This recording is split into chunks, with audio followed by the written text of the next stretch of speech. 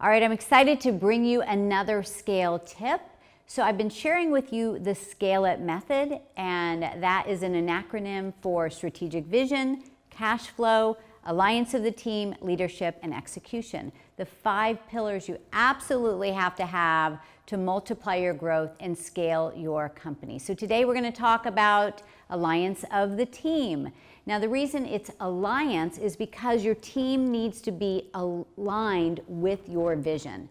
So if you ever have a team member that you feel like, gosh, I just don't know if this person is the right fit, go back to the values of your company, the vision of your company, and see, is this person really aligned with your vision? Because that is critical, especially as you are scaling.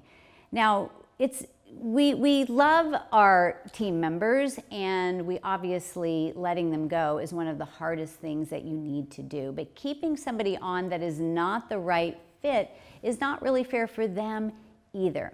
So the question that you want to ask yourself with whoever that you're thinking about or struggling with on your team is, would you hire them again today?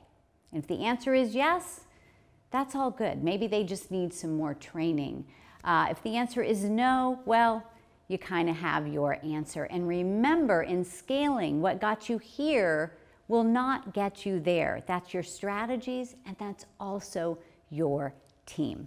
So I hope this was helpful. Another scale tip for women who own it.